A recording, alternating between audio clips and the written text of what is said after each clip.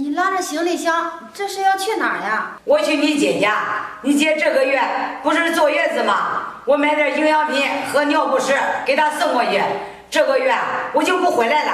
妈，你这个时候去不合适吧？这我的预产期还有几天就到了，你要是不回来，到时候我生宝宝怎么办呀？所以呀，我才提前跟你说，让你早做打算。你姐啊，毕竟是我闺女，她才是我亲生的。你呀，毕竟是个外星人，你只不过就是我一个儿媳妇，始终就是外人。我把我女儿伺候好了，我还指望我女儿给我养老呢。哎，妈，干啥？哎，对，这个月的生活费你还没给我呢，给我钱。妈，刚刚你不是说我只是一个外人吗？这你的生活费啊，应该找你亲闺女要去。月月，你怎么跟咱妈说话呢？怎么，我说的不对吗？行了，你什么都别说了，这咱妈不是要钱吗？你给她呀。怎么还让我亲自动手啊？哎，干嘛呀？给我拿来。妈，给，这钱你拿着花。好，这亲生的就是亲生的，到什么时候都比外人强。行了，月月，这咱们作为子女给咱妈生活费，这不是天经地义吗？月月，今年我把话给你撂在这儿，以后你生了孩子，别想让我给你带，我没这个义务。哼！哎，妈。行了，别看了，这咱妈都已经走了，该干嘛干嘛去。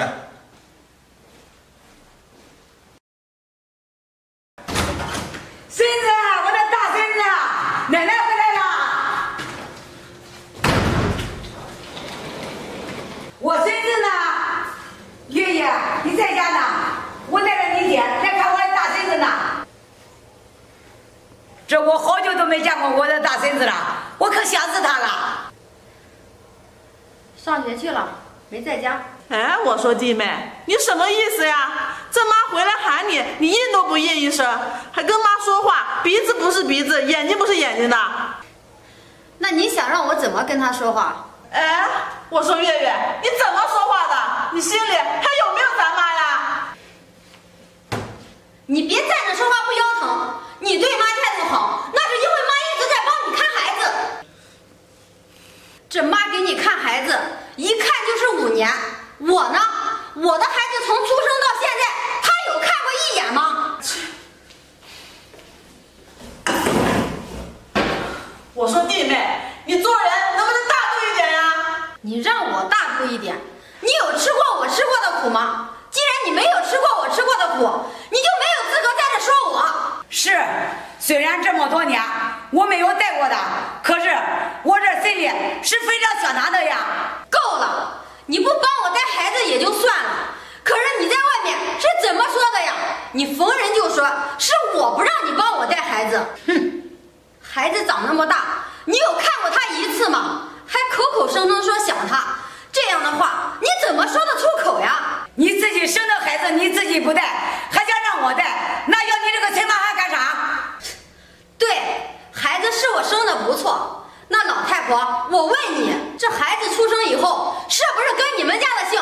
这孩子带出去，别人是不是说是你们家的人？这别人可不会说这个孩子是你儿媳妇娘家的。你要是觉得委屈，那你别生呀。你以为我愿意生啊？我娘家妈愿意让我生啊？这当初我和宝强我们2个刚结婚，本来我们没打算那么早生孩子，是不是你天天在我们屁股后面催，让我们早点要孩子？你当时是怎么说的？你说你还年轻，这孩子出生以后不让我们管，什么都让你来问，你帮我们带孩子，而且还向我们保证，这奶粉尿不湿的钱全部都由你来出。可是这孩子出生以后你是怎么做的？你直接去我姐家给她看孩子去了。这中间我给你打了几次电话，让你回来帮我看2天孩子，可是你是怎么说的？你不是腰疼就是腿疼，你就是心不疼。哼，你给你自己的亲闺女带孩子，你比谁都有精力，可是到我这呢，你是怎么做的？你说有你这么做婆婆，有你这么做奶奶的吗？月月，你怎么跟我妈说话呢？宝强，我当初就跟你说过，这个女人呀，她不行，你偏不相信。现在你终于看清她的真面目了吧？我不行，我哪里不行？这个家是我一手打理出来的，你有什么资格在这说我？我告诉你，我哪里都行。